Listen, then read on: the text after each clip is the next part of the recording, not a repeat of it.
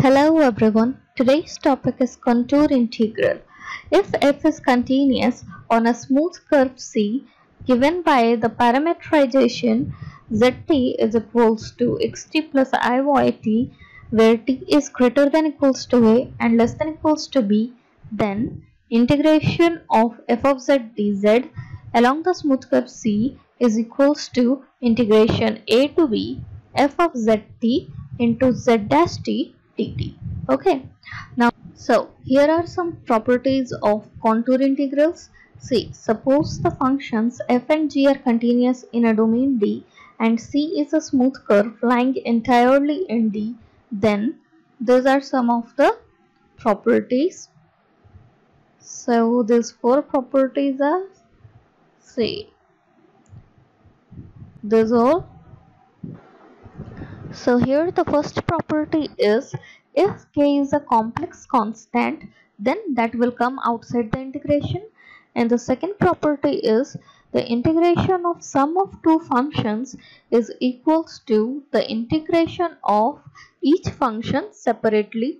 And the third property is, if C consists of the smooth curves C1 and C2 joined from end to end, then the integration along C is equals to the sum of the integration along C1 and along C2. Okay, and the bit 4 is this, where minus C denotes the curve having the opposite orientation of C.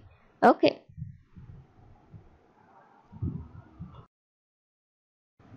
See, here is a question from this topic.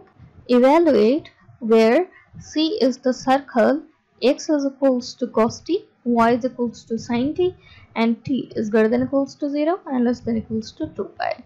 Okay, so here, see, this, we know that zt is equals to how much?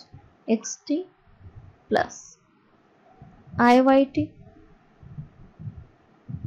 Okay, so here xt is given how much? Cos t plus yt is sin t.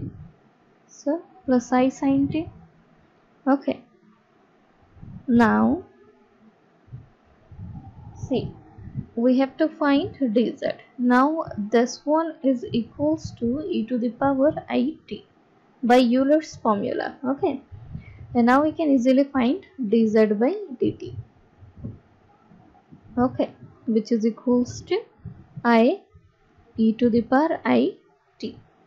Alright, now we will find the value of this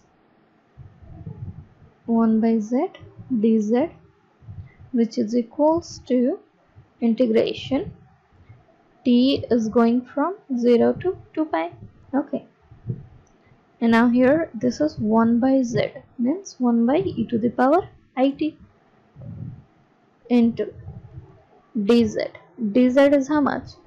I e to the power it into dt. So this is I into e to the power it dt. Alright, now this is equals to, see, this is e to the power minus it. When this will go up, or else you can cancel this directly. Now we are left with I 0 to 2 pi dt. Okay, now this is equals to t I, and this is, the limit is going from 0 to 2 pi, which is equals to I into 2 pi minus 0, which is equals to 2 pi I. Okay, now this is the answer. Now see, here is another question where C consists of C1 and C2. Okay, so here integration C x square plus iy square dz is equals to integration C1 x square plus iy square dz plus integration C2 x square plus iy square dz. Okay. Its final answer is going to be the sum of the value along the path C1 and along the path C2. Okay.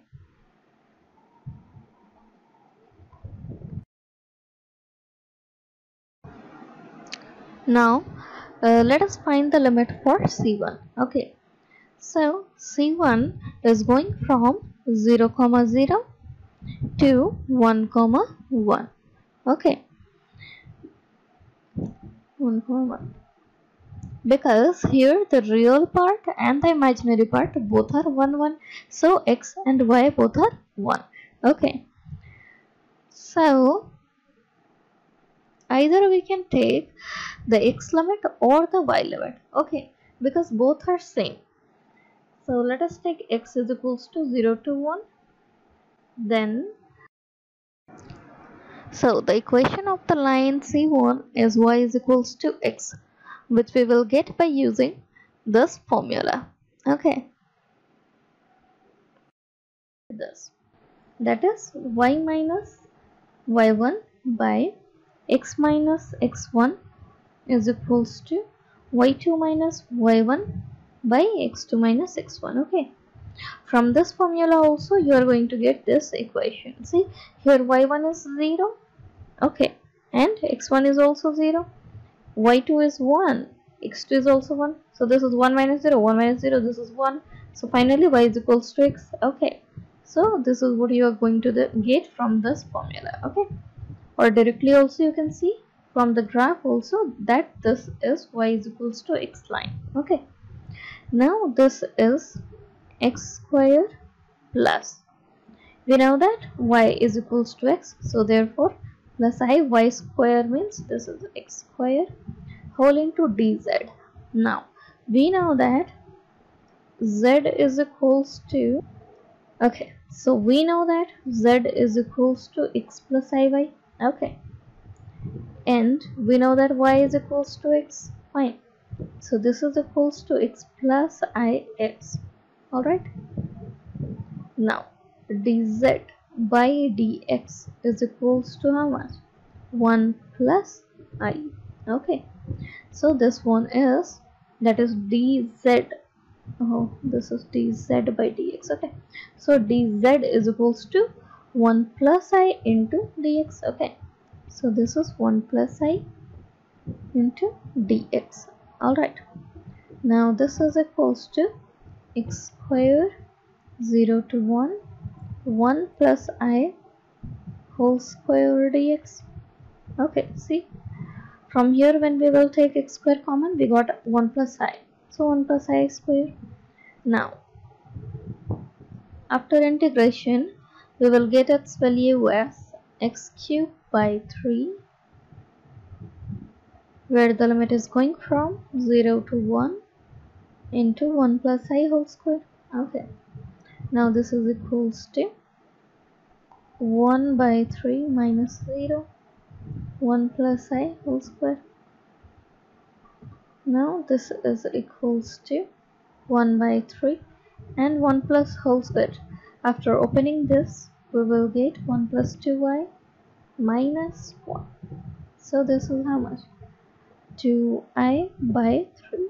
Okay, so this is what we got for the first part, that is for C1. We can see that C2 is going from 1, 1 to 1, 2. Therefore here C2 is going from 1, 1 to 1, 2. Okay, now we can see that the lower limit and the upper limit of x is constant, that is equals to 1. Alright, here we will take integration. Y is equals to how much? Y is going from 1 to 2. Okay, so y is equals to 1 to 2. And now here the question is what? X square. So x square. Okay, first let me write the question itself. X square plus iy square dz. Okay, so this is equals to y is equals to 1 to 2. Now here this is x square. X is equals to how much? 1. So this is 1 plus I y square. Alright, dz. So z is equals to x plus iy. Alright, which is equals to 1 plus iy. And now dz by dy is equals to how much? 0 plus I. Okay, so that is dz is equals to I dy. Alright, so dz is equals to I dy. Alright, so see, after integration we will get its value as I into y plus I y cube by 3. Okay, and the limit is going from 1 to 2. So this is equals to I into 2 minus 1 plus I into, this is 8 by 3 minus 1 by 3. Okay, now this is equals to I into 1 plus I 7 by 3. Alright, so this is equals to, see, after multiplying I we will get its value as I minus 7 by 3. Okay, see, now the final answer is equals to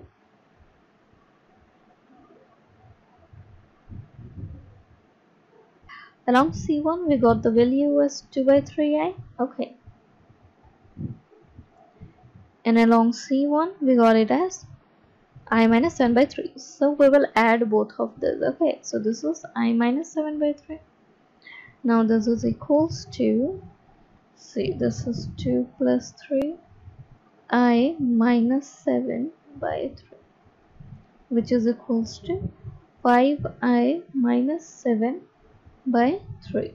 Okay, so this is the final answer. Alright.